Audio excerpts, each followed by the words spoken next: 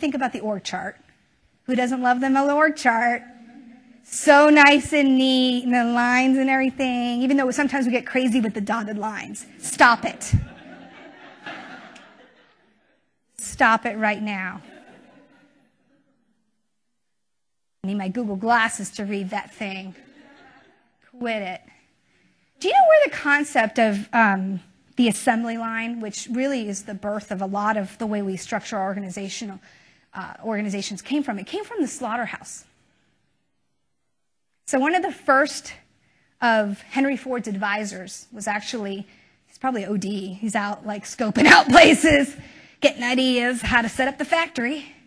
Goes into a slaughterhouse. Hopefully he was wearing a robe or something. It's probably pretty gross. And there he saw the specialization of tasks.